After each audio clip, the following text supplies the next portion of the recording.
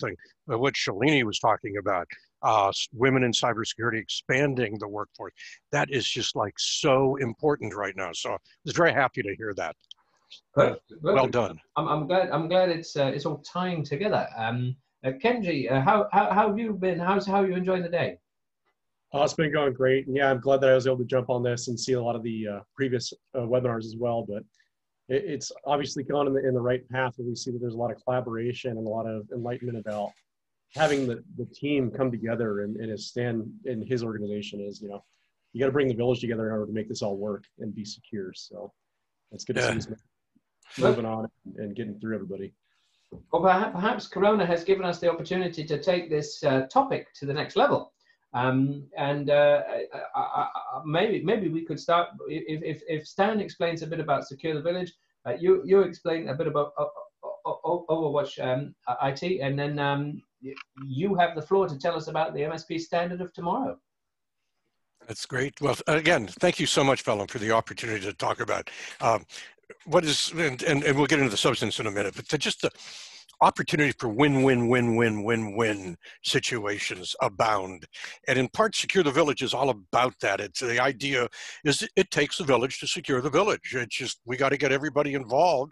And from our perspective, that's from the boardroom all the way to the living room. I mean, just like everybody's got a role to play if we're to secure the global village. And I was thinking about this the other day. When you look at the key challenges we face really as a civilization in some ways, I don't want to make this more than it is, but we've got things like climate change and, and women in cybersecurity, helping women grow and minorities into the workforce better and doing all those kinds of things. But right behind that is cybersecurity, because if we don't protect our systems, then we're wide open. Everything is at risk, our economy, our freedoms, ultimately. So SecureTheVillage is all about how do we connect the dots? How do we build the win-win-win-win strategies so that we're better able to work together, and in that process, we're better able to secure the village. Our language, we turn people and organizations into cyber guardians that way. And so that's what we're about. Kenji, you want to jump in and introduce yourself as well and say a few words? Yep, thank you, Stan. So yeah, I'm Kenji Martinez. I'm the founder and CEO over at Oversight IT Consulting. Website for that is www.oversightit.com. I actually do IT management and consulting in a different manner. So what I do is I mainly look at the third parties, the vendors, and pretty much anything that touches the network. So a lot of people decide, well, I need to outsource and have somebody manage our services and manage our security. And the main reason why is because they don't understand how to manage it themselves, or they're not technologically savvy. So the biggest thing is I come on as an advocate, and I make sure that we go through, we do audits with the vendors and make sure that things are all in alignment. We also go through and do reviews with compliance and the cybersecurity stance and frameworks. So, same thing is, in order to win, you've got to bring everybody together, and it starts from the internal, and you got to be a partnership between your organization and your vendors. And I'm kind of that glue, that mediator that sits between to make sure we're all working in the same direction at the end of the day. Yeah, and that's so vital. I'm going to share my screen now. We'll get started formally, if you will. But what Kenji's talking about is so vital. I've seen this over what is now more than a 40-year career in security engineering and IT security management, and more broadly security management. The opportunities, just as we get people working together, talking together, collaborating together, good stuff happens, magic happens in essence. And that's the substance of what we're going to be talking about, because we see improved management of the client-vendor interface, just a win-win-win strategy. And by win-win-win, what we mean is, first of all, the client wins, second, the vendor wins, and third, the client's clients and customers win. And with that, all of society wins, because we're doing this stuff better. And as I say, that's what so much of this is about. Next slide is, here's who we are. You got our phone numbers and our contact information and all. In addition to being the founder president of SecureTheVillage, I'm also a director of information security for a CPA firm, Miller Kaplan. We're in North Hollywood, California. I recently sold my company, Citadel Information Group, to them, and have stayed on as a director of information security for them. So you'll hear me talk about some of the things we have found in the information security management world, as well as some of the things we find in the Secure the Village world. But enough of that. Let's just jump in. If you look at the world, slice it up into opportunities and challenges, you see challenges on opportunities both on the MSP side and on the client side. And Kenji, why don't you kick this slide off and begin talking about these? Yeah. Yeah, and as a person that came from an MSP formerly, you know, these are things that all arise, and I started to really view and see as issues going forward as, you know, we become into this more cyber attack world. There's a lot more expectation from clients thinking that because you do their IT, you're doing their security. And there's this whole mindset of, you know, what's legally your responsibility versus what's kind of expected or assumed. There's also the issues where, I mean, IT in itself, there's no real regulators of IT vendors and MSPs and how they're supposed to support and manage their clients. And even besides that, you still have another issue of how you're going to secure your clients' credentials and infrastructure as well. So there's this whole kind of race that's going on of, I got to invest and make myself more secure and protect my clients. But yet I'm also fighting against kind of the mom and pops that are out there that underbid and kind of gouge out, you know, a lot of the relationship with your client, because it's like, well, I can get the same service for half the cost. And it's like, if you're looking for help desk, maybe.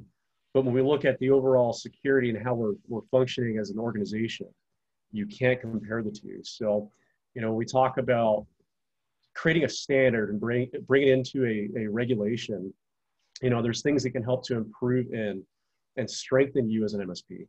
And a big part of that too is, like, you know, being a part of a NIST compliant and now going to be CMMC compliant MSP that I was formerly at. You get to go up on this different platform and level with the defense industry base that we want to bring to the commercial world of saying, hey, we follow security frameworks and we invest in the proper tools, the integrations, the automation that put everything together to make sure that we're securing ourselves to secure you. And that's why there's a difference in the margins. And that's why there's a difference in the quality of the service. And when you start building those bonds, it makes it a lot easier to retain your clients. It also gives you those margins available so we can start having these discussions of, you know, once a month or quarterly, let's sit down at a table and make sure that we're working forward to meet compliances or by making sure that we're raising up our security standards. Yeah. And then, Stan, do you want to go ahead and move on to the client side? Well, I just want to add to this. Nice layout characterization of what's happening. And you want to use an example.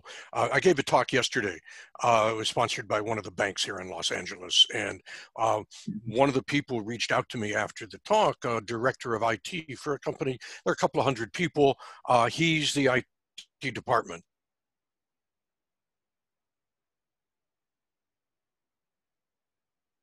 So already, you know, that it's not just him alone. He's got with which he has to work.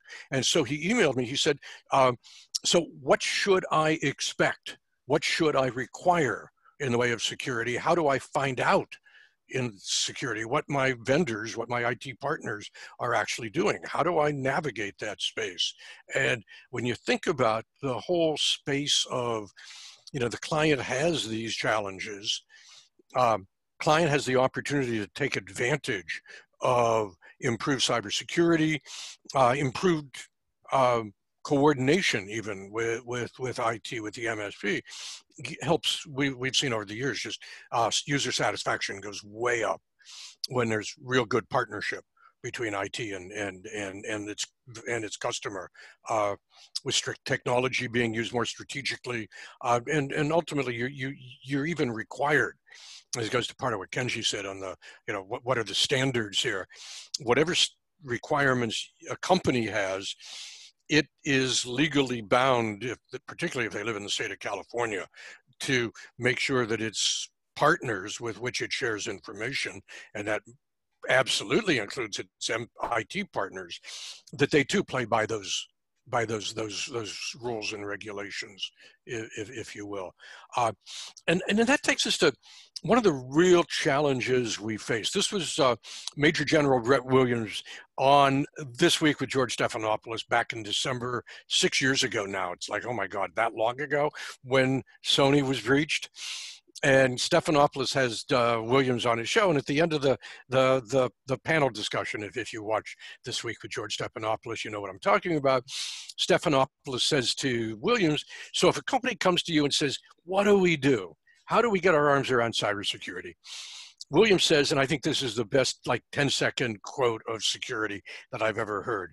The number one thing at the board level and CEO level is to take cybersecurity as seriously as you take business operations and financial operations.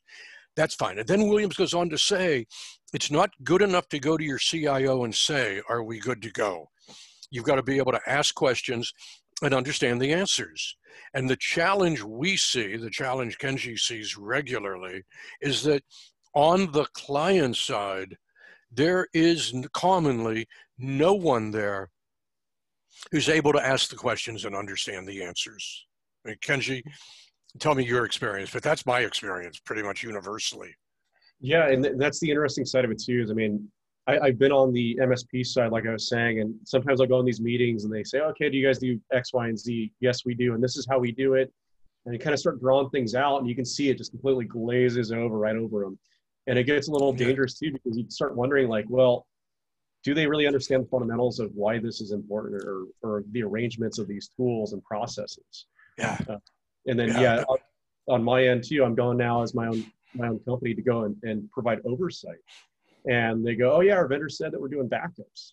All right, cool. Let's start getting into the technical. Let's finding out what's really going on. Mm-hmm. Then we'll find out, hey, you know what? The backups have been done. They were actually completed 4 hours ago. They're doing images instead of file level. When's the last time you guys did a test restore? And the vendor goes, oh, they never asked for that. So it's like, oh, so we've been backing up an infrastructure for over a year, and we don't know that we're backing up the right files. We don't know if there's any kind of corruption in those files, you know, and there's a lot of different things. Or they're paying for 3 separate internet vendors, and they're all plugged into the firewall and or their SD-WAN, and we find out no one configured it. They're just sitting there and they're sitting idle. Power goes out, internet goes out, whatever it is, and all these failovers and redundancies they're investing in are dead in the water. And it's kind of like that emergency call of, we don't know what's going on, everything turned off, what do we do now? So we want to prevent things like that, make sure that we're asking the right questions. Yeah, and fundamentally, that's on the client to do that, because the IT vendor may or may not know, may or may not test, may or may not. I mean, in the best of worlds, all of you that I'm talking to and all of the people that you know and so on are all doing the right thing. But we know better than that. That's not the way the real world works. And if you look at, I'm going to put up next the NIST framework. Kenji and I are going to play a game. Kenji, you pick one of the elements down, one of the functions: identify, protect, detect, respond, recover. Pick one of the practices, anyone, and give it to me. All right. Well, let's look at the first one here. We're going to be looking at the asset management. Okay, asset management. Now, asset management is all the computers and all on the network. Who has the responsibility for managing that? Is it the IT vendor? Is it the company? Or is it both of them together? That's now a trick question to you, Kenji. You're the one who picked asset management. Yeah. It's definitely going to be a shared responsibility. I mean, as the remote monitoring management tools are constantly picking and scraping up all the new assets that are hitting the network and the domain, somebody on the business side has to say, yes, we're purchasing these pieces of hardware. We're making sure that we're double checking and crossing it with the vendor, because the vendor is just going to go say, hey, it's checked in. We're running our SIM across it to make sure there's no threats going in and out of it. But is it really yours? Is kind of the question of, you know, where that audit needs to come into, and it is a shared responsibility. That's right. You pick another one, and I'll answer it. Go ahead. Let's look at the incident response planning. Incident response planning. Let's see. I know this is a trick question, so give me a moment to think about it. Certainly the IT vendor has a role to play, because if there's an incident, good gods, it's going to happen on the computers and so on. But what about the business? Let me think. Wait, I know. the business also has a responsibility, doesn't it? Because it may have to make a breach disclosure. It may have to decide, to announce to staff, hey, we got an incident, like turn off your computers or whatever that is. So that also takes both groups working together.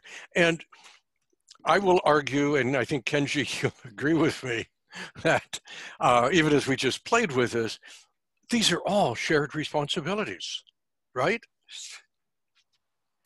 And even for those that aren't familiar with the NIST or the CMMC framework, I mean, this is a really good reminder too, that when it comes down to the more common ones, when it comes down to HIPAA or FINRA, these are still the same controls, policies, and procedures that are part and blended into those compliances as well.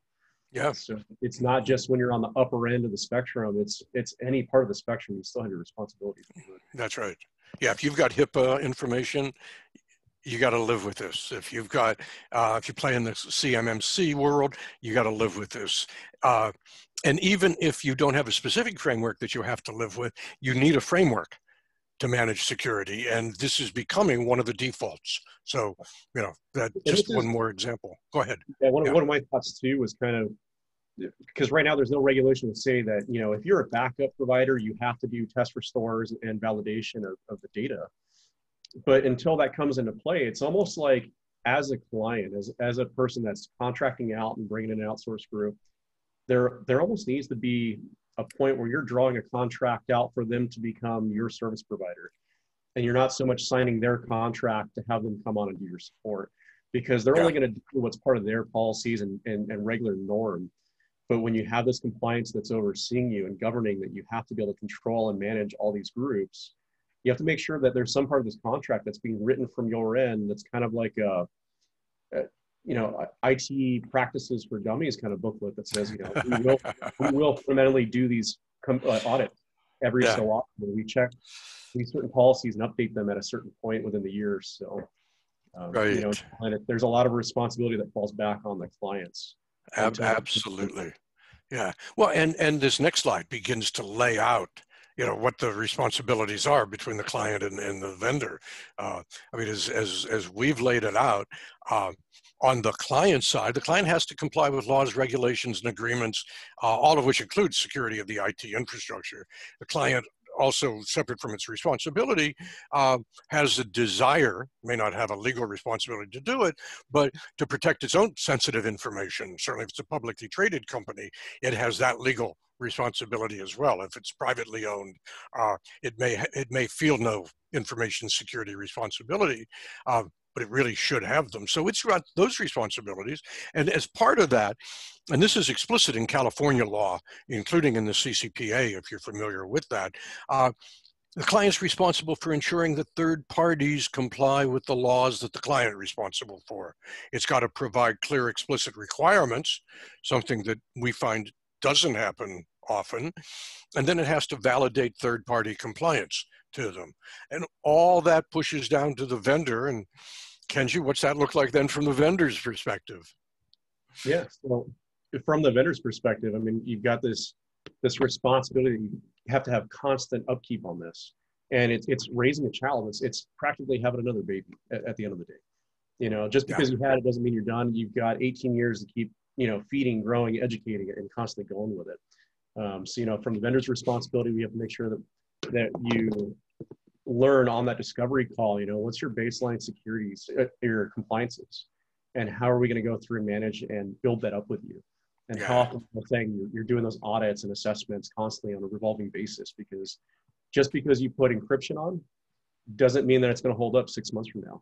It doesn't mean that the users are following it a week from now. So, definitely on the responsibilities of the vendors is a whole piece there for you to be responsible for. Yeah, well said. So once we get responsibilities properly aligned, and of course this one slide is the tip of an iceberg in terms of all the responsibility that has to be allocated. I mean, ultimately the information, the client has to say to the vendor, these are the ports that we allow open. You make sure that if you're connecting a server to the internet, it goes through a DFZ. You make sure that the client says to the vendor, you make sure you've got change management in place so that when you change our network, you're not going to mess up and cause us downtime. And if something goes wrong, you're going to be able to gracefully recover. For example, those are some of the things that need to be done. And ultimately, it really means apportioning cybersecurity roles between the client and the vendor. If you look again on the left side of the screen, these are 7 things that our firm, Miller Kaplan, over the years has seized as really key strategic imperatives. These are the critical success factors for information security. First, that it be managed. There be leadership, there's governance, there's a leadership team, and the leadership team is has subject matter management expertise on it. Second, there be framework-driven policies, that there be a mechanism for classifying, controlling access to information, for doing information inventories in the language of the California Consumer Privacy Act. The client's responsible for making sure that there's awareness training and cultures built into the client's organization. Clients responsible for managing vendor and third-party security. Clients responsible for secure management of the IT infrastructure. That's its responsibility. And the client's responsible ultimately for the incident response and business continuity preparedness of itself. And all of that, one by one, and now Kenji, it's your turn, moves over to the vendor's side. And that's constantly doing that same revolving door of, making sure you're part of that leadership team. So, you'll be sitting in with your clients and understanding every so often a baseline of, where things are residing at, what things have been accomplished. Tracking, it's a large project management that never ends. So you're always going back and double checking your tasks and what's been completed. Making sure you're collaborating for the security. There's other things too that a lot of people don't think about too, is like the risk assessments. Just because your client's not asking for it, you should have that mindset to remember, like, oh yeah, they do fall under a compliance. We need to be doing risk assessments or pen testing every so often. So these are things that, they need to be also vendor-led as well, and part of their roles and responsibilities to bring up. And collaborating with like you were saying, the incident response and business continuity, they've got to understand from their side, hey, like, we've got an incident response plan. What's our SLA internally, and how's our SLA internally revolve out to our clients in the actual end? So who do we contact? Who's the point of contact? Who's the notification parties involved? So if we take 14 days to find out, or not to find out, but we take 14 days to notify our client that there's been a HIPAA breach, they've only got a very limited amount of time after that to then figure out through the audit what was touched, what was accessed, do we need to report it, and who do we report it to? So, you've got to have that role to understand, within their compliance, what's your responsibility as an appropriate time to notice and get information over and who's involved. Yeah, that's a good illustration, if you will, of the need for subject matter management expertise on the client side. Because ultimately, if the client doesn't have itself subject matter expertise, then at best it's a passive observer to the whole process. Oh, our IT people told us this. Oh, our IT people told us that. I don't know what it means, but that's what they told us. Well, if that's the way it is, how can they manage it effectively? So they can approve or disapprove budgets, but they don't understand what's going on. I mean, we have talked to IT vendors after doing an assessment where we found all kinds of missing patches, which is very common when we come in and first do an assessment. Typically, the reason for that is one of two things. Either the vendor didn't know the importance of patching, and the client didn't know it, so it just slipped through the cracks. We'll talk about that in a moment. Or the vendor understood the value of patching, but was unable to explain to the client why this money should be spent for patching. Clients are very cost sensitive. Oh, you want to charge an extra X dollars a month a seat, whatever, and to keep my systems patched? Nah, I don't think I want to do that. Well, that's not because the client doesn't care, that's because the client doesn't know. And that difference is vital here. So we really got to make sure that the client themselves have this subject matter expertise. And it's not just for security. That when you've got intelligent people, trained people, smart people on both sides of the table, you find that schedules improve, projects finish faster, they finish at a lower cost, quality's higher. It's like any quality management or maturity model. I mean, if any of you have studied total quality management, it's the same thing. It's that same process. If you've studied any of the maturity models, like you find in CMMC, it's the same thing. As you work your way up the maturity scale, you end up improving cost, quality, and schedules, all of them. I mean, that's baked into the Air Force. Any technology, any communication system that touches nuclear missiles has to go through a very, very rigid, independent verification and validation that is based on the client, in this case, the Air Force, having subject matter management expertise. And having been there, done that several years ago, I can speak firsthand how that independent analysis saved us from putting into operations a cruise missile system with a flaw in it that would have allowed it to have gone off accidentally. So you can imagine just in that case, the value of that independent look. But even just like I said, in quality with the way this is analogous to that, back in the 1980s, Motorola was a loser in the quality area against the particularly Japanese companies that were making early generation pagers and cell phones and things like that. Motorola said, no way. Their chairman, CEO, put quality management as #1 on the agenda every week when they met with management. They pushed that down, not just their own stuff, but all the way down to their vendors. And within just a few years, Motorola was a world leader in quality management. It's the same thing here. These are the win-win-win opportunities. Yeah. And even in separate industries on that note too, it's interesting because you talk about continuous improvement, just like a regular ISO standard.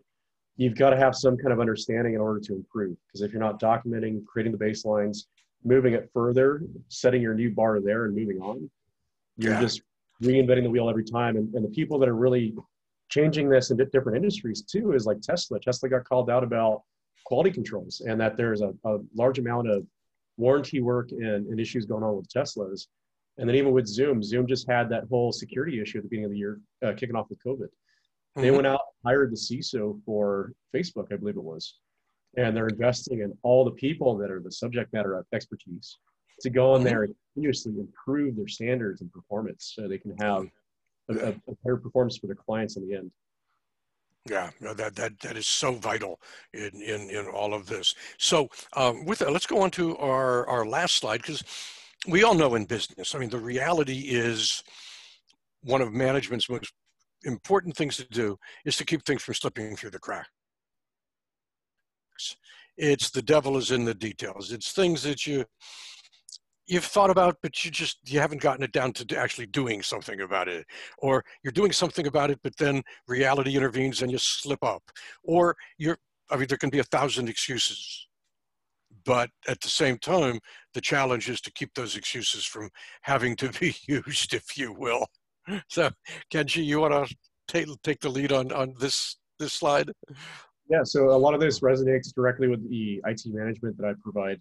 But when it comes down to the client side subject matter expertise, you need to have somebody on your side that's working for you, that's protecting your budget, protecting your security, and protecting your compliances. Because, it just takes one step out of alignment. You get a breach, you get the audit, and all of a sudden you have fines that are going to close your business at the end of the day. Things about having to document. I love that you put that in there. Because at the end of the day, an MSP or an IT vendor has a role, and you should be looking at it the same way as an employee. So if they're fitting the role, we keep moving and progressing with everything. If they're not fitting the role, we need to set out plans of action for them to correct and make sure that, if there's some kind of security issue in their role, that they go ahead and patch and manage it and get it all mitigated. If not, then we need to start looking around at either changing the role, kind of condensing it down, or possibly replacing them. But then you get in this whole kind of catch-22. Well, I didn't know exactly how to manage them. Things went sideways. We didn't like the way that it ended out. And we're going to go and vet somebody else and hire them, but I don't know what I'm looking for. Yeah. So it comes back to that SME, where you have to have somebody on your side to understand, how do you evaluate a vendor? How do you actually classify what roles they're going to be fulfilling? How do you know that they're understanding what you're asking of them?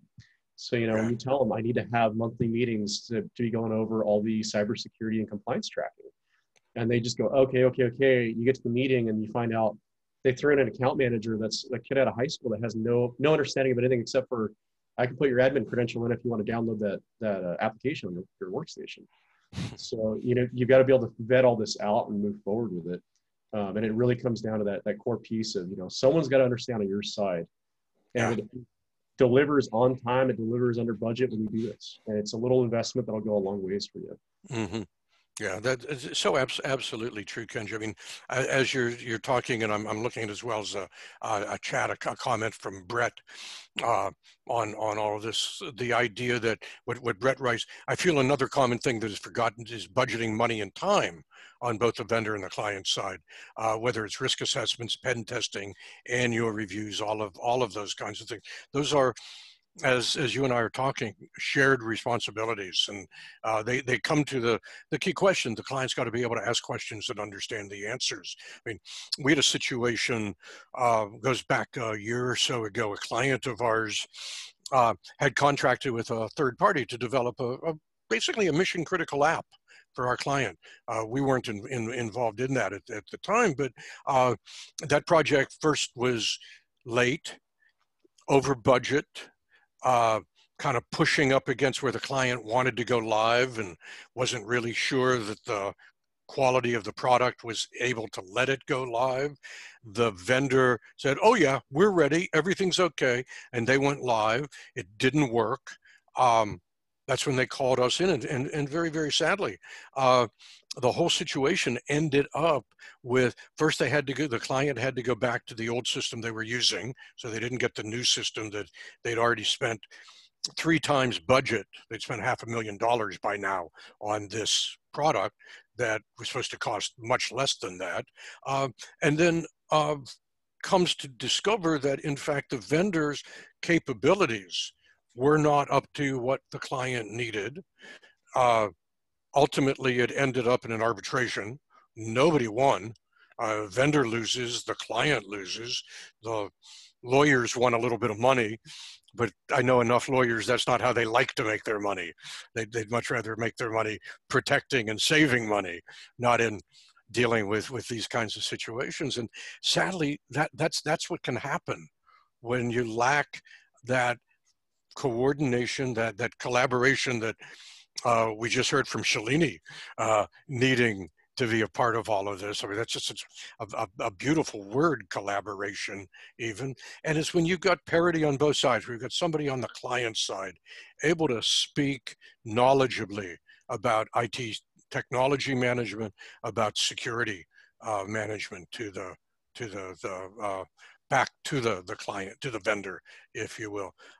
Kenji, any final thoughts before we wrap it up? Turn it back over to Phelim. Yeah, I mean, we talked about like unexpected costs and whatnot.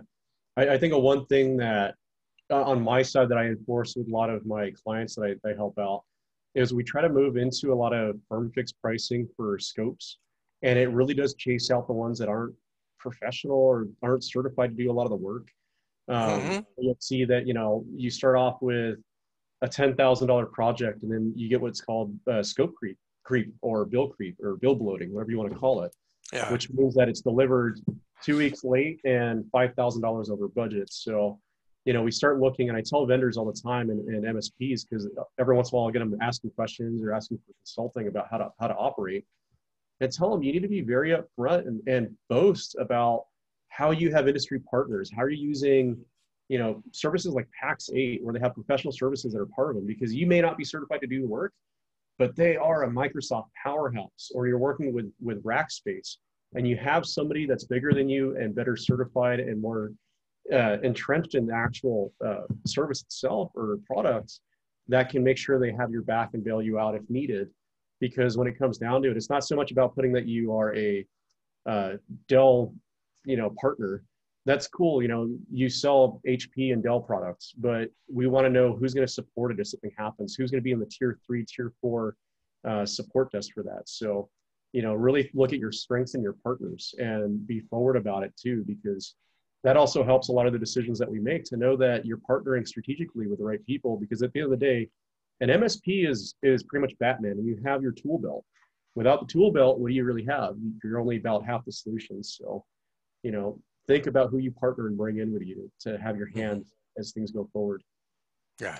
Yeah, well said. And if I have time for just a final story on scope creep and just the importance of that, and the reason to tell the story. So in the 1980s, I was doing a lot of work in the emerging software engineering, security engineering was being developed. I was working for NASA, the Defense Department, et cetera, the White House. And the GAO in 1979 published a paper that I became aware of that basically said somewhere like 80% of all software, of all computer projects failed. Why did they fail? GAO did this study. The fundamental reason for failure, and I say this because it's 40 years later and it's still a fundamental failure reason, is scope creep. Not properly managing scope. And that's just one of the many things that the vendor and the client have to manage collaboratively. Neither side's right, wrong, good, bad. It's like, hey, we got to manage scope. This is what we're going to do now. This is what we're going to do in the next phase. This is what we're going to do in the phase after that, and so on. So you get a regular, rigorous kind of, go back to the word collaboration. With that, again, I want to thank you, Phelim.